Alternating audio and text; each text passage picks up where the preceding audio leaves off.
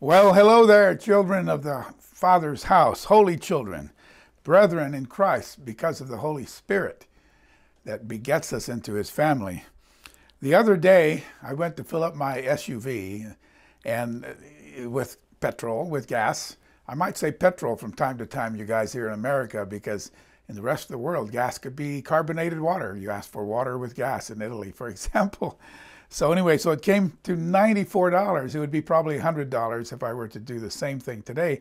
And it wasn't even fully empty. So it would be a lot higher today. I've never had a gas bill that high. Inflation certainly is cutting into our, when we buy food, when we buy gas, when we buy anything right now, sometimes it's going up way higher than the 8 or 9% average right now. It's going way higher. It's hitting us all very hard unless you're a millionaire. Now, why am I talking about that? And so I am Philip Shields. I'm host of this website, Light on the Rock, and where we focus on God our Father and Yeshua, the rock and the light of the world. And he comes into us so we can be lights of the world by him, by shining him out of us, not just reflecting him, but him coming into us. And we become the light of the world, as Matthew 5 says. You are the light of the world. So it's not just a reflection, it's a true light that we have Christ in us. And so anyway, I felt like really focusing on Pentecost. It's coming up in a week or so, a couple of weeks. And I just felt like, you know, I need to focus on that, but this is really heavy on my heart that I need to get this out because time is of the essence. Time is of the essence. So it's a vital prophecy update. I'm going to focus on one or two things. I suggest if you haven't seen the videos on Are We at the End of the Age, parts 1 and 2, listen to at least part 2. And I also had a sermon last fall, I believe it was, When Will Christ Return? According to what Yeshua himself said has to happen before he appears visually to all of us in the clouds of heaven. So these are things he himself said. I was certainly getting much closer to his return than we ever have before. So today I'm going to cover how important is prophecy, because I find people are on two extremes on that. How close are we to Christ's return? Is worldwide famine already happening? And is it going to get worse? Will it come to America and to your country? How many of the seals, the 6 seals of Revelation 6, then we have a 7th seal in Revelation 7, how many of those seals have already started, been opened? What would be your top priority and focus right now? And then after that, what would be? The world's in chaos. Who did it? Who's causing the chaos? Is it Satan? Is it God? Is it ourselves? Find out what God himself says. You'll be surprised. So listen to this to the end, and you'll hear all of that and watch all of that. We'll cover all of that and more today. Let's briefly talk about prophecy itself. I find people are of two extremes on this. One extreme says, I don't want any of it because I can't understand it. And therefore, it's a waste of time to go into it at all. The other extreme is, I want prophecy, prophecy, prophecy. That's all I want. I don't want to hear about love and grace and faith and loving your neighbor. I don't want to hear about those. I want to hear about prophecy. And so, yeah, bring those two together, come to the middle. That's probably about right. Revelation, the revelation of Jesus Christ, is the way the book of Revelation begins. It's not the revelation of John. It's the revelation of Jesus Christ. And look what he says in Revelation 1, verse 3. Blessed is he, blessed, happy, blessed is he or she, we might say today, who reads, and those who hear the words of this prophecy and keep those things written in it, for time is near. The time is near. Yeshua blesses you. Jesus wants you to read the prophecies of this book, and he warns you not to add to it. He warns you not to change it. Yeshua blesses you for reading and studying prophecy. We must not be like the world that wants more and more and more news on what's happening with is it Johnny Depp and Heard in their trial against each other. We don't care about Will Smith slapping Chris Rock. Those are things the world wants to hear about, it seems like. Not us. Not us. There's so much that we need to know.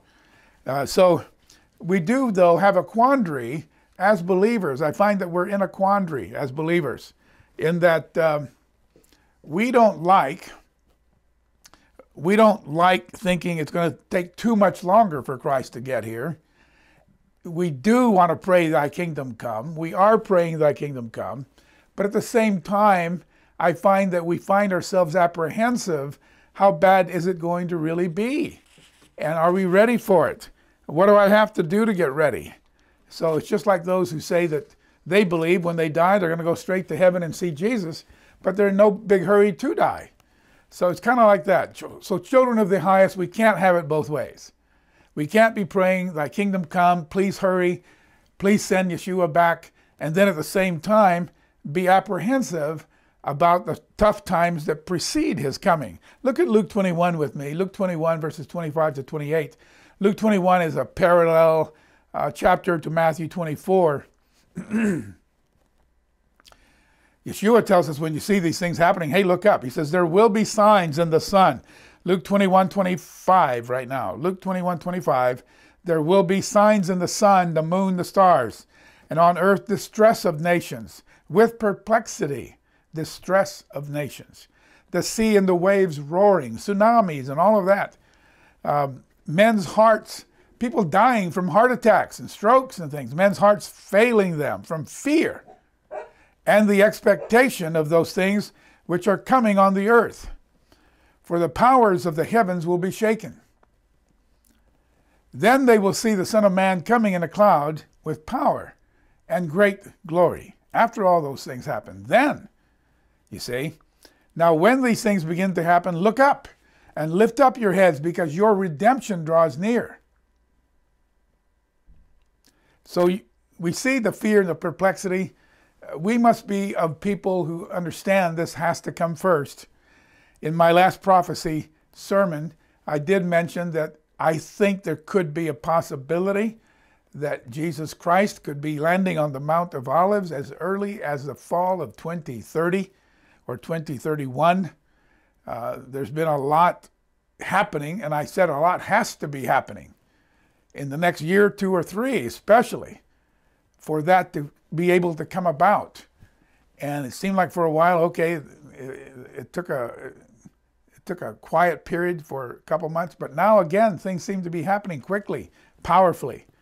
So somewhere between 2030 and I think 2048, which is 100 years from the start of the country called Israel in the Middle East. He said, watch the fig tree, symbolic of Israel. There has been no fig tree for most of 2,000 years. There's been no Israel. In 1948, there was Israel again. The Israel called, the tribe of Judah. Judah, Levi, and Benjamin were Israel. Were Judah. And so now there is. Now it depends on what your definition of generation is. I think it can be as long as 100 years. If you look at what God said to Abraham, your children will come back here 400 years from now in the 4th generation, Genesis 15.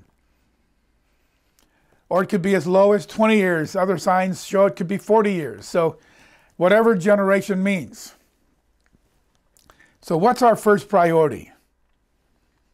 To be getting ready for the return of Yeshua.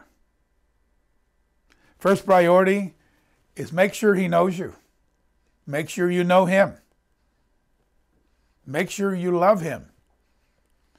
If you love me, keep my commandments. He tells us, John 14:15, if you love me, keep my commandments.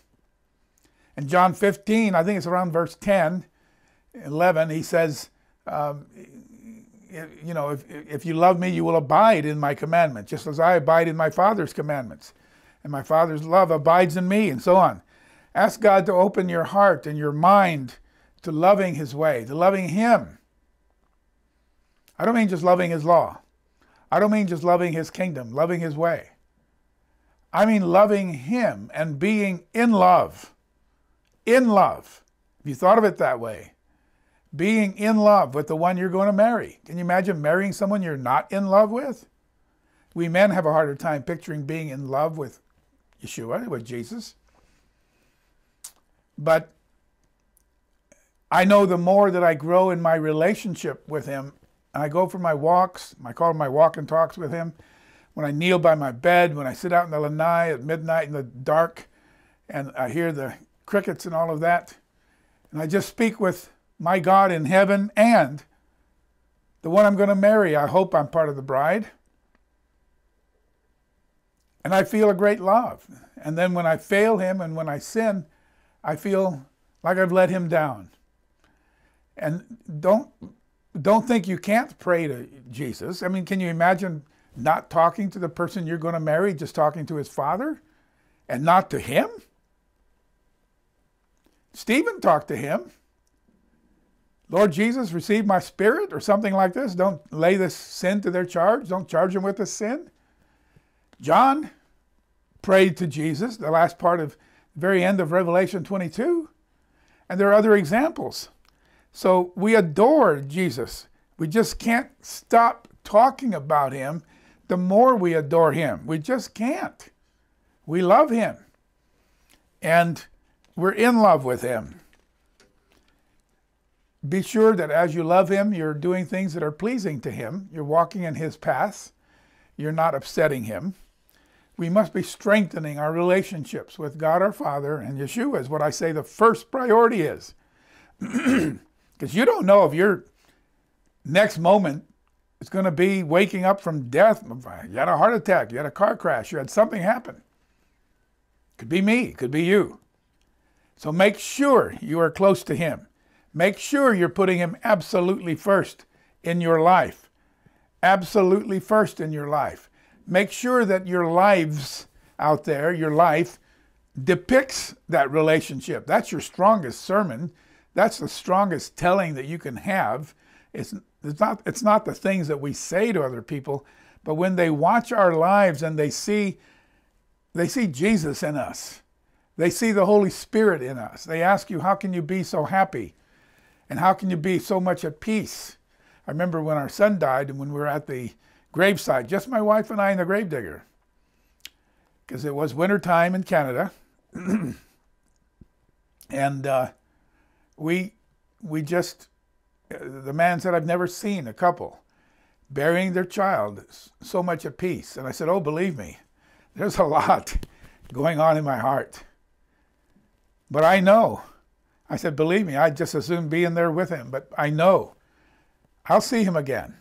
I might even get a chance to bring him up, to resurrect him. Maybe God will let me do that. And we have that belief. And Jesus is our resurrection. And because he was resurrected, we can have this peace.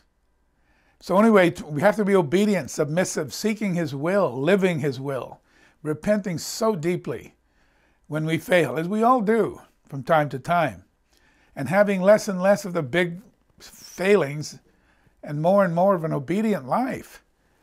And I think those of us who seek him with all of our heart, we are going to find that we have the greatest chance of not having to go through the Great Tribulation. God already knows we'll be faithful to him if we're like the people of the Philadelphian group in Revelation 3 of that church, and not like the Laodicean church that think they're fine. That say they're blessed, they have everything going well, God must be happy with me, I'm so blessed. Watch for a blog I'm going to write out about are you blessed and are you a blessing? Blessings have so much more to do than money. Luke 21:34-36. Take heed to yourself, lest your hearts be weighed down with carousing, drunkenness, and cares of this life. Cares of this life are the worries. Quit worrying. Worrying is a sin. It means you don't have faith in God. And then this carousing and drunkenness. Some of you I know love the happy hours. You love happy hours at the various bars you go to. Be careful where your priorities are. And that day come upon you unexpectedly. It'll come as a snare, a trap, suddenly. Remember the rat trap that I had? On all those who dwell on the face of the whole earth. Watch therefore and pray always that you may be counted worthy to escape all these things that will come to pass and to stand before the Son of Man. I even pray that God will count us worthy to escape. And I pray for many of you by name that he will count you worthy to escape. I don't want any of us to go through the Great Tribulation, the time of worst trouble the world's ever seen. But it does seem like some, like in Philadelphia, says, I will keep you from the hour of trial coming upon the whole earth. So anyway, so seek him, ask to be delivered from the time of great trouble coming. Make sure you have a habit every day, starting the day with prayer. Seek you first the kingdom of God. I know this is basic stuff, but I also know we're not all doing it. I preach to myself too. If I get up there to 11 or 12 o'clock in the day and I haven't prayed yet, on my knees seeking him, then I do, come on, Philip, first thing in the day, seek you first the kingdom of God and his righteousness. And then all the other things that have to get done, all the other things we need from God, will be supplied. Matthew 6:33 says that. And also be studying his word. A lot of you, I know, you spend all your so-called Bible study just listening to sermons, teachings, including mine, which I appreciate.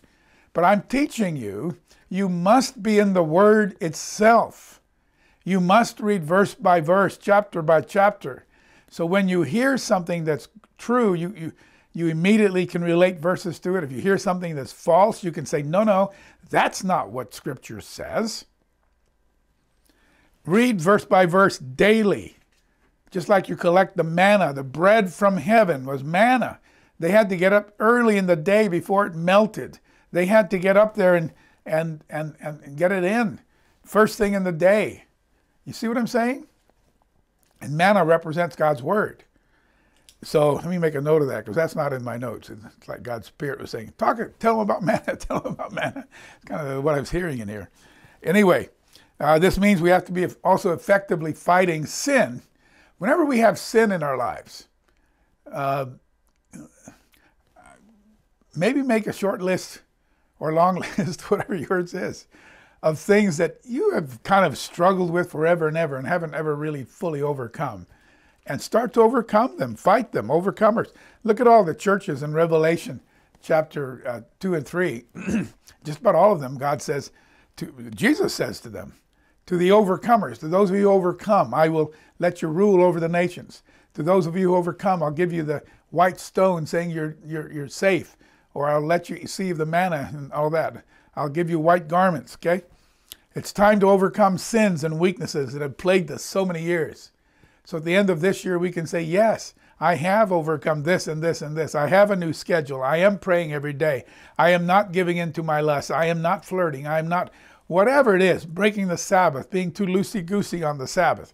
I am not coveting so much like I was before. I don't have filthy words coming out of my mouth. I'm not over drinking. Hopefully we can say that we are overcoming. What is it that's keeping you from shining brightly? I will say that if you're tolerating sins in your life, this is our first priority, get rid of that. If you're tolerating sins in your life, you are not walking and living in the presence of Almighty God. We can't be. He won't walk in sin. If you're watching things he wouldn't watch, turn it off. If you're going places he wouldn't go with you, then don't go. You see, it's that kind of thing. So the number one, get connected strongly as never before, because time is short. And then put your trust in God. If you don't have money to buy, stock up on food and things like that, at least and most importantly, have this connection with God, and he can take care of you. Let me talk about that in just a minute. But also I want you to be concerned not just for yourself, but also for the nation. In 2 Chronicles 7, we all know verse 14, that if my people called by my name would humble themselves and pray and seek my face, okay, and turn from their wicked ways. We all know that one. But let's get a running start in verse 12. Solomon had just dedicated the temple, and God liked it. And in 2 Chronicles 7, verse 12, Jehovah, the Lord, appeared to Solomon by night. Whether that's a vision or literally appeared, if he appeared, then that would be the one who became Yeshua, who became Jesus. Because no one has seen God the Father. Jesus himself said that. Jehovah appeared to Solomon by night and said to him, I have heard your prayer. I've chosen this place for myself as a house of sacrifice. And when I shut up heaven, when I do it, when I shut up heaven, there's no rain, there's a drought, you're going to have famines. And I command the locusts to devour the land. Your food supply is going to be down. Or send pestilence. It's called pandemics, epidemics among the people. When I do that, Don't pray so much that the people all out there repent and seek him. We, the people of God, it says. Did you notice that? If my people, not Baal's people, if my people who are called by my name, Christian, Church of God, called by my name, Messianic, whatever, will humble themselves.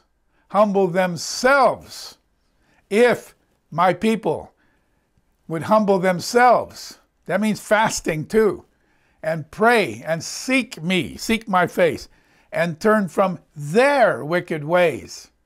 Like I've been saying, we have to start overcoming. Much more than we ever have. Turn from their wicked ways. What wicked ways are you tolerating? You've got to turn from it, brethren. You've got to turn from it. So do I. And I have on so many things. There's still some things I'm trying to turn from. Then I will hear from heaven. I will forgive their sin and heal their land.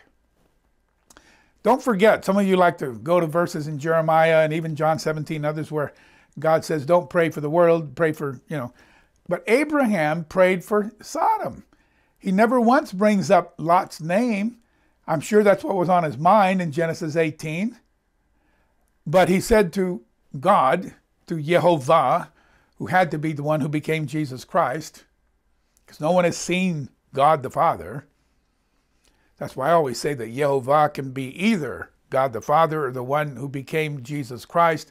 We know which is being referred to by the context and which one is being seen. If it's being seen, it has to be Jesus Christ. I have 2 or 3 sermons going in depth on that. But anyway, Abraham prayed for God's mercy on Sodom. On Sodom. If there be 10 righteous, will you destroy the whole city? If I find 10 righteous in Sodom, I will not, God said. Jeremiah, he was even told, don't pray for these people. But what did he do? He wrote a whole book called Lamentations, which is a prayer for God's mercy on Judah, the house of Judah. And many times he begged God to not be so hard. Daniel 9, go back and read his prayer. And his prayer is all about, we have done this. We have failed you. We have sinned. You see what I'm saying? We have done these things. Jeremiah even told the Jews when they were going into Babylon that God had told them that they should pray. Look this up if you don't believe me. They should pray for the peace of Babylon. Pray for the peace of Babylon, for in it you shall have peace. Jeremiah 29, verses 4 to 7. Just look it up yourself, or if we have time, we might even stick it up here while I'm talking about it. Jeremiah 29, verses 4 to 7. Even though in his prayer, John 17, Jesus said, pray not for the world, what did he do on the cross? It probably was a cross, not just a stake, upright stake. Go back and hear my sermon on the cross. What did he say? Father, forgive them, for they know not what they do, which is exactly what Stephen did when he was being killed. So let's be more like God himself, who loved the world so much. He sent his only eternal companion, the Word, down to die for all of us, became the Son of God. And Paul prayed that his people, the Jews, would come to salvation too. He said, I'll even give up my own salvation if I could be assured that all Judah would be saved. I forget what chapter that's in now. I think it's Romans 9, but I don't know for sure. But remember, God was merciful to Nineveh because they did repent. They did listen to Jonah. The book of Jonah talks all about it. Jonah was disappointed that they repented. He wanted to see them blotted out. Nineveh, he knew, would be coming to destroy the house of Israel later on. So anyway, so my point in all of this is most urgent right now is that we get reconnected to God, pray for the nation. Please do pray for the nation. God will like that. He will really like you doing that. And we have to turn from our wicked ways. We have to seek his face. Look at Amos 5, verses 14 and 15. Amos 5, verses 14 and 15. Seek good and not evil, that you may live. So the Lord God of hosts will be with you as you have spoken. Hate evil, love good. Establish justice in the gate, that it may be that the Lord your God of hosts will be gracious to the remnant of Joseph. He's saying, look, turn things around in your lives, you who are my people, and I just might surprise you. So right now, 2 Chronicles 7:15, Amos 5, tell us what we need to be doing. So Study God's Word, seek it, get into it, pray to Him daily, first thing, be overcoming. And after reconnecting with God and then seeking what He wants, then what? I firmly believe that the first 2 seals of Revelation 6 definitely been opened. And seal number 3 is opening at this point. I don't think it's been open until now, but I think it's definitely open now or about to be open. Revelation 6 verses 5 and 6. Out of the NIV it says, when the Lamb opened the 3rd seal, I heard the 3rd living creature, the ones around God's throne, say, come. And I looked, and there before me was a black horse. Rider was holding a pair of scales in his hand, and I heard what sounded like a voice from among the 4 living creatures saying, a quart of wheat, that's about a loaf of bread, for a day's wages. 3 quarts of barley for a day's wages. So it wasn't that there was no food at all, but it was scarce and therefore also very expensive. Inflation is being talked about here. What are we seeing around the world right now is inflation.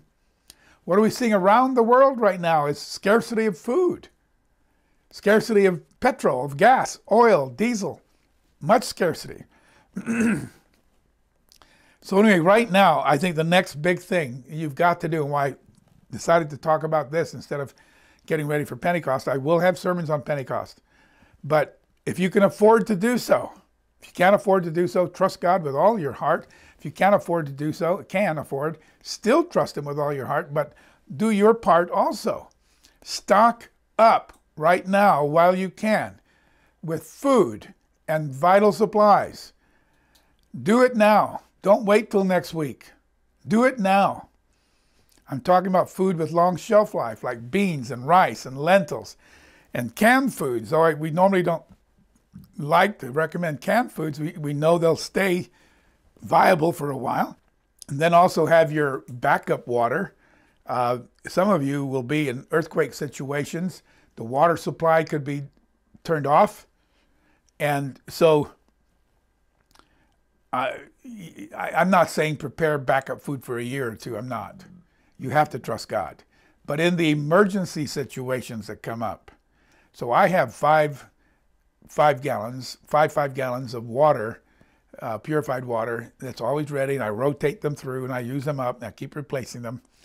And beans and rice and lentils. You can go to something called My Patriot Supply, and also to 4 Patriot, the digit 4. 4 Patriot. And if you buy supplies from them, it'll be quite a bit. You'll have to have a place to store them. Don't put them in your attic. Don't put them someplace hot. Keep them in your house. They say that it has over 20, 25 years shelf life. So it might be good to get some of that. It's not cheap, but it might be good to get that. Also be preparing firewood if you can have fire. Propane tanks for your grills. Have some extra toilet paper. You know how hard it was to find toilet paper for a while. The N95 mask. We're being told more pandemics are coming. I've told you that. But the government is saying expect it. It's almost like what some people call plandemics. It's almost like they're planning it. But anyway, make sure you have enough. So you have sanitizers, you have gloves, you have masks. So if you do have to go out and required to wear those things, then you have it. Extra emergency fuel, extra petrol, extra gas. Your medicines, dog and cat food. Stock up now. Be ready now. Be ready for troubling times now. Learn the lesson from Joseph. Remember Genesis 41. Genesis 41, Pharaoh had this dream. 7 fat, beautiful cows, followed by 7 lean, ugly cows who ate the 7 fat cows, and then also the grain and all that. In Genesis 41, go back and read the story if you're not familiar with it. And Joseph said, God says you're going to have 7 wonderful years of great production, and then 7 years of severe famine. So what we need to do is save as much of the grain, the wheat, the corn. I don't know if they had corn there, but anyway, the wheat, the barley, and whatever else that we can save up. Let's save it up as much as we can. And that's what they did. What did they do, though? They shared it with the rest of the world. The world had to buy it, but they shared it with the rest of the world. So as you stock up and save, keep in mind, this is not just for you and your family. If a neighbor comes by or a family member comes by and says, we are all out of food, Do you by any chance have 1 or 2 or 3 cans of food that I can have? I'll buy them from you. Please help me. I'm starving. I haven't eaten for 2 or 3 days. And you say, oh my, of course. And you give them 2 or 3 cans. I don't know if you give them your whole supply, but you share what you have. And that's what the widow of Zarephath did in 1 Kings 17. During the famine of Elijah's day that Elijah called down on them, after the ravens quit feeding him. Go back and read the story in 1 Kings 17 if you're not familiar with it. God said, go to Sidon, which is the home country for Jezebel. And imagine the faith. Go right into the backyard of Jezebel. Zarephath. There'll be a widow there who will take care of you. So he finds this widow collecting sticks, and she says, oh, I have just enough flour and oil for my son and I to have 1 more piece of bread, and then we're going to die. And Elijah says, you are to give that to me. And then cook what's available for you. Elijah already knew that, do what I'm saying, give me that bread, and God will provide oil and flour for you until it starts raining again. So those of you who can't afford to stock up, pray that God, please let me be like the widow of Zarephath, that I knew I used up this bread or this meat or this rice or whatever. I go back tomorrow and, hey, the bag of rice is still there, exactly unopened. Pray for that, okay? And she had to share her very last flour and oil with Elijah in 1 Kings 17. Now remember also the miracle of the loaves and fishes. If the boy, it came from a lad, it came from a boy, John 6 says, verses 9 to 14. If the boy had said, wait a minute, these 5 loaves and two fish here, for little fish, are really for me and my buddies here, or me and my family here. No, that's not what he did. He gave it up. And from that sharing, look what happened. 5,000 people were filled up and baskets full left over. 12, was it? So remember this. With your food you've saved up, you'll be able to share, and you'll do so gladly. And ask God to bless you in prayer as you do so.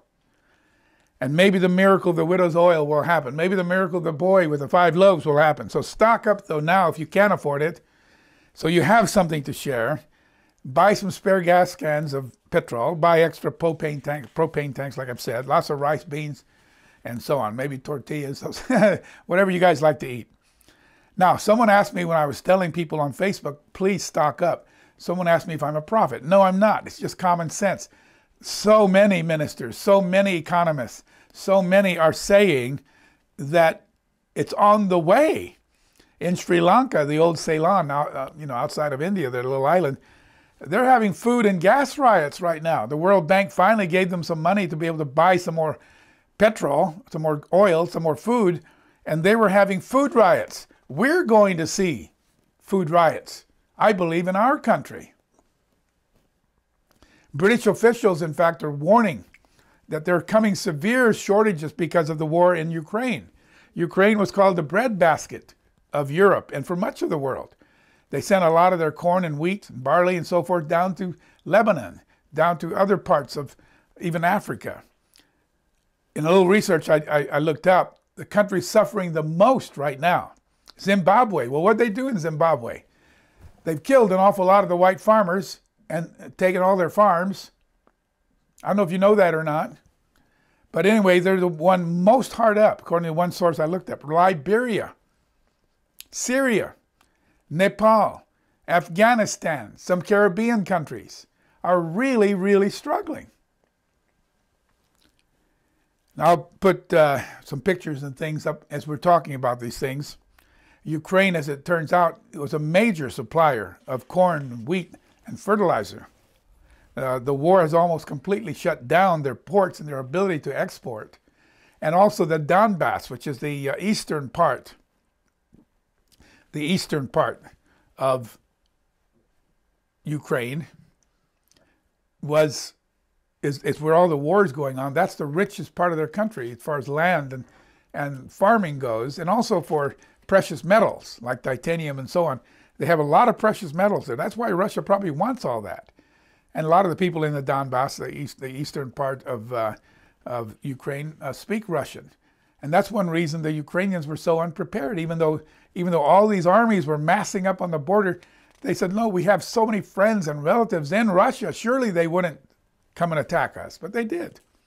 So let me ask you, why are we having these fuel shortages?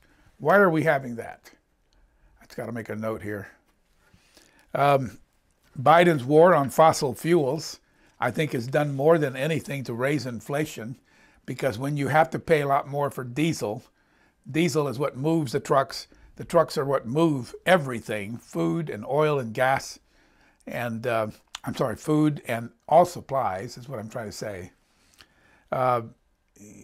We don't need to have fossil fuel shortage. We don't. We have more than enough right here in America to not just take care of our needs, but supply Europe and much, much more. The very severe drought in the U.S.'s Southwest is also a big part of it. Skyrocketing cost of fertilizer. It's going to bring food costs way up and cause a shortage. Wars everywhere, not just Ukraine. But you can't plant, you can't harvest. And then the armies will confiscate what the farmers have in food. That's happened for millennia. And then something really strange is that we have all these food storage facilities and plants across America, big, huge places that store food, and they're burning down, one after the other. A strange fire starts, and several of them, 5 or 6 or 7 of them, have been hit by planes. How likely is that? One of them, at least one of them, was a drone, no pilot. I mean, no rider, no pilot, no person inside. But that drone was full of explosives, and somehow it landed on one of these food storage plants. You might not be hearing that in the news. I'm telling you, it's true. And so why is that happening? Could it be that someone wants us to have food shortages for whatever reasons? Google it. I think you'll find it. Food storage plants on fire. If war and drought, calamity, it's any other major food producing country like Canada, America, China, Russia, Argentina, Germany, famine worldwide will be catastrophic. But I think already with the with the weather patterns the way they are, floods, hurricanes, droughts, the different tornadoes, all the different things happening, and then you add the shortages of fertilizer and shortages of fuel, we're going to have a famine. And I believe this year or next. I believe this year you'll start seeing food shortages like you've never seen before, food prices. At least when you stock up now, listen, if you stock up now, you're buying them at today's prices. I know they're high, but they're going way, way higher. So stock up now what you can at the prices that you can pay for. So I'm not a prophet. I see that I listed a whole bunch of sites that talk about, is there a food shortage coming, and list of potential foods in short supply, planned food shortages. Now we're being told to expect food and diesel shortages. The government official warns of apocalyptic food shortages. These are all sites that I'll put in my notes. So the third seal of Revelation 6 is not just about famine, but scarcity with inflation. You can still buy bread, but it takes a day's wages to buy it. And skyrocketing inflation at that. So much of this goes back to our world leaders, and especially Biden's decisions to not allow any further oil exploration, and to make it difficult for the oil companies to want to be involved in this, because he said over and over, I'm looking for a time and a year when we no longer have to rely on fossil fuels or coal or oil. And so they're saying, well, so why should we bother? And he has canceled some leases that he had given out just the other day. It happened. And so much of that causes the skyrocketing inflation. You combine that with the other disasters we have going on, these literally millions that are just pouring across the southern border or will cross. And so much of that has to do with President Biden's decision. He won't let us produce our own oil that we have. So what's he doing? He's buying it from Venezuela, buying it from Iran or Russia. This is so crazy. On last night's news, by the way, they even said that in California, especially in other places where they rely so much now on solar panels. I even see ads now that, hey, don't worry about the cost of solar panels. If you get involved in it, the government will pay for it. Okay, so whether that's true or not, a lot of places in California now are using solar panels and wind turbines. Well, the problem is when there's no wind or when there's not a lot of sun, and you have to have a place to store what energy, a way to store what energy they do produce. The news last night was saying that California now has less energy now than it did some years ago. The more green it goes, so solar power, wind, the less energy they actually have. Now, who did all this? Is this Satan's work? Who caused all this? Is it Biden's work? Yeah, it was. But I've said for many years that though God, of course, also sends the plagues and the locusts, as we read in 2 Chronicles, he's going to be able to say, but you know what, though? A lot of what happened, you guys did to yourself. Did you know there are verses that even say that? Certainly this oil and diesel and petrol shortage and the inflation that causes, certainly that was totally avoidable. Totally avoidable. But President Biden wants to blame Putin. Nonsense. Inflation had already more than doubled. From the time he came into office to the time the war in Ukraine started, it had already doubled, more than doubled. And it's continuing to skyrocket up. It has more to do with his decisions about fossil fuels than anything else. Plus, we locked down most of the country for a couple of years. Businesses had to close. And it had a lot of after effects, these 2 years of lockdown. I'm so thankful to be in Florida, where Governor DeSantis thought that was nuts. And by the way, we kept going here in Florida. We didn't have to wear a mask everywhere we went unless the store required it, but the government didn't. And yet our results from COVID were about the same as those that had all these lockdowns and everything else. People lost their jobs. They couldn't go see their doctor. They couldn't get their cancer treatment. There were much higher suicides and depression in other states. So yeah, we did it to ourselves. Now let's read Jeremiah 2, verse 14. Let's look what God says. Jeremiah 2:14. Is Israel a servant? Are you a slave? Are you a homeborn slave? Why is he plundered? Why is everything going so badly for you, Israel? And I believe, remember I've told you this many times, that Britain and America, or United States and Britain and Canada and Australia, that's the tribe of Joseph. Ephraim and Manasseh had 2 sons. And they became known as Israel. Jacob put his name upon them. Genesis 48, you'll see that. But anyway, so he's saying, is America a servant? Is America a bunch of slaves? It's really the way I read it. You can disagree with me if you want, but I'm saying America is not left out of the Bible. Britain's not left out. We're Israel of the Bible. The nation called Israel was really the house of Judah, the Jews. Anyway, and I'll show this sometime in a sermon. Jeremiah 2, verse 17 and 19. Have you not brought this on yourself?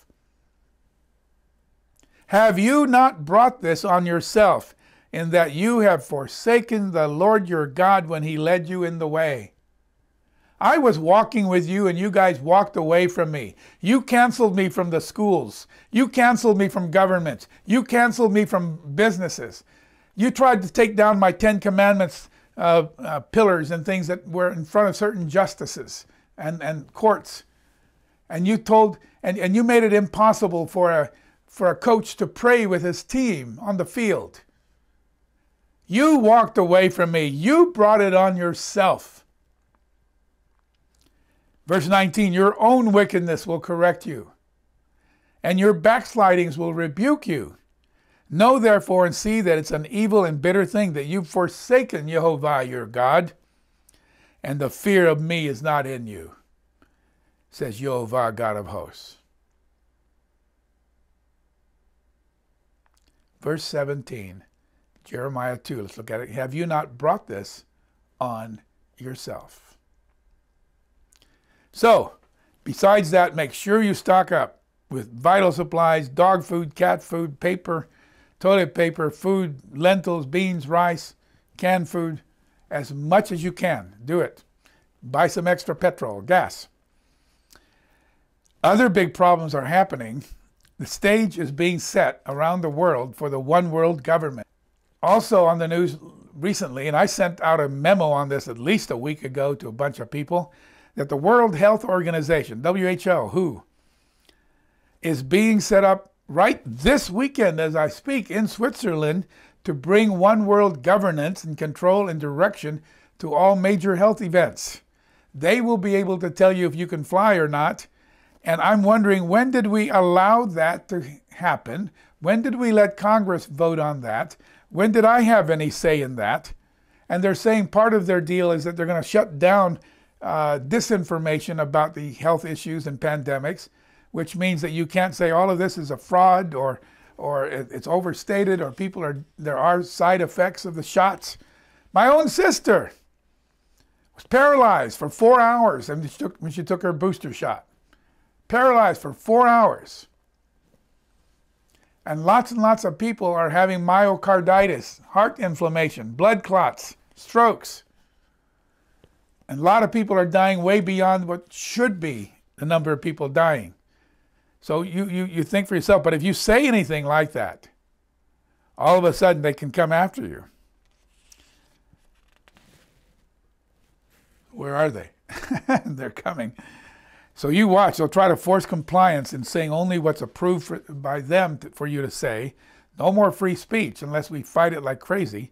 But sooner or later it's coming. And economics, stock market right now is plunging and could totally collapse by September 2022, October 2022, somewhere in there. It could just be a great collapse. I don't know if it will or not, but just be ready. It's already collapsing, not majorly, but on May 18, it plunged 1,165 points. The next day, May 19, it plunged, I think it was, I thought I had it in here, 237 points or something like that. And then last time I looked at it today, it was down 400 points. So I mean, we're looking at a collapse going on. Cryptocurrency had toppled. Even silver's pricing has dropped. Inflation is blowing people away. Recession is being discussed openly now. A coming depression, perhaps. The numbers we're seeing in the stock market and inflation and all of that have not been seen since 1932, is one report I heard, which is right about the Great Depression, right? The southern border. What border? We don't have a border. It's wide open. How many terrorists are coming in? How many drug dealers are coming in? How many people dealing with sex slaves? You know, all these unaccompanied minors? These 6, 7, 8, 9, 10-year-olds and younger? Many of them are going into the sex business. Because that's the deal that was made by these gangsters in Mexico to help them get across. Biden's attempt to control free speech, food shortages, a crime wave, murders way up, rapes, thefts, robberies. In New York, they push people onto the tracks of oncoming trains, subway and all that. People just openly go into Walgreens, come out with, in California, as long as it's less than $950, you're okay. So they're doing it. Walgreens after Walgreens in San Francisco is having to shut down. Where is this heading?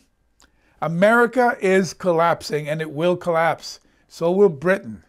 So will Canada. Canada is even worse than America right now, and what Trudeau's doing over there and allowing over there. It's a total train wreck. Freedom of speech is gone in Canada. And God says, you guys brought this on yourselves. Jeremiah 2:17. I think you'll start to see the WHO in complete control, like I said, of our health.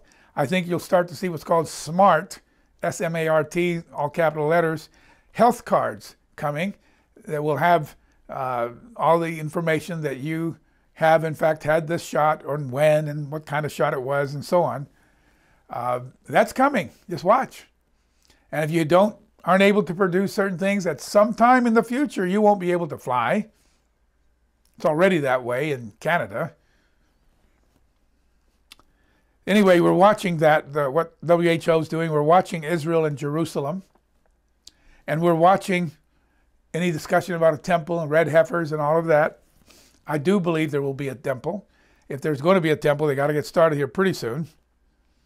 Iran and its nuclear aims and designs. The stage is certainly being set for Revelation 13 beast power. Russia, you know, even just 6 months ago, I'd be saying, where's Europe? Why is Germany not building their tanks and all of that? Why are they not willing to? Because we were protecting Germany and the rest of Europe at our expense mostly, and that's what Trump was trying to stop. But when Russia invaded Ukraine, and so viciously, it kind of woke Europe out of their sleep. So now you have them building and making more armaments. Now you have Sweden and Finland, who have been forever neutral, now asking to join NATO, because if we get attacked, we know that all of you guys will help defend us. And if you get attacked, we will too. And Finland this time has 100,000 troops. I forget how many in Sweden, but Sweden's got the very latest aircraft, fighter aircraft and all of that. These are powerful additions to NATO, which could then morph into eventually the beast power. We'll see. I mean, the most recent ones that applied for NATO were Montenegro and what was the other one? But they can't contribute much. But Sweden and Finland definitely can. Finland has an 800-mile border with Russia. So be watching these things. And now, guess what? Elon Musk, he's brilliant. He's decided to build a super-powered tank, a lightweight tank that can move and adjust and be very flexible. But to my disappointment, in a way, he's doing it with Germany. I bet you haven't even heard that news. He's building a super tank with Germany. We're watching China and how it's gaining in military strength, gaining in their naval powers, all of those things. We're watching Russia. Russia is openly talking about how stupid UK is, the United Kingdom, for aiding Ukraine. Hey, we can wipe out your whole island in just minutes with our hypersonic ballistic missiles, or by even sending them by our, we can have one explode just off the, they said this, just off the west coast of Britain, and this mighty tsunami will come and roll over with radioactive wave all over the whole country. We've never talked that way before. It was always MAD, mad, mutually assured destruction. So we're going to not talk about destroying each other. We'll have our supplies, we'll have our nuclear weapons, but we're not going to keep threatening each other. Russia's doing it. They threatened to attack Ukraine. They threatened to attack Serbia. They threatened to attack Georgia, not our state, but I mean the landmass over there south of Russia, on the west side of Russia. They did it. So all of this is happening. I think we're coming very close, very close. I don't think it's going to be any later in 2048, but I think it could well be 2030 or soon after. How close are we? Look at, in my two-part teachings, Are We at the Very End of the Age? I speculated on 2030 and I explained why. And I read to you this passage. Remember 2 Peter 3:8. We can post that too. 2 Peter 3:8 says, a day with our Lord is as 1,000 years as a day. So here, look at Hosea 6, verses 1 and 2. Christ, in about 8 or 9 years more from now, Jesus Christ will have died 2,000 years ago, come 2030 or 2031, whichever the year was. I believe it was 2030. But Jesus Christ will have died 2,000 years prior by the time we hit 2030. Hosea 6, verses 1 and 2 says, come and let us return to the Lord, for he has torn, he's been hitting us, and he will heal, but he will heal us. He has stricken, but he will bind us up. Let's return to him. It's like I read earlier. After 2 days, he will revive us. On the third day, he will raise us up that we may live in his sight. After 2 days, he will revive us. And Is that talking the resurrection at the end of 2,000 years from Christ's time? Is the third day the beginning of the millennial reign of Christ? I think it might be. I think that's a fascinating passage. Hosea 6, 1 and 2. After 2 days, he will revive us. On the third day, he will raise us up. So that passage is not clear enough to be absolutely certain he's coming 2030, but boy, be watching. Just be watching. I'm saying it, I'm putting it as speculation. I'm not a prophet. That Christ could be here in just 8 or 9 more years. And if not then probably no longer than 2048. I have 10 more pages of other key events coming, but let's call it a day there. So what should we do now? Seek God as never before. Repent, turn from your wicked ways, you people of God. Be sure you're praying and studying every single day, which means you got to cut out time wasters in your life. Time wasters. I've cut way down on TV, even news. And I rely on Epoch Times and others that I can see headlines and keep moving. Seek God as never before. Read his Bible. Read his word. Get on your knees every day. Pray always. Turn from your wicked ways. Overcome things that have to be overcome. And then go out there and stock up. Stock up. I think we could well see a coming recession and depression and inflation, stagflation they call it, happening to us soon. Inflation will make the famine far worse. They call it food shortages. Use the Bible term, famine. It's coming. So get out there and stock up. No delay. Don't wait till next week. Be sure you're willing to share. As Joseph did, as the widow did, as the lad did with the 5 loaves and 2 fishes. But start stocking up. We just have as well. Keep watching for how the stage is being set for all the other prophecies, for united beast power, which I think is going to be Europe, and then the other beast which comes up, which will be the false prophet. Then there's Babylon, the whore. I'll talk about Babylon, the whore, and all that in coming sermons. I think it's been greatly misunderstood. Anyway, I'll leave it with that. Let's just ask God's blessing and dismissal now. Thank you for coming. Let other people know about us.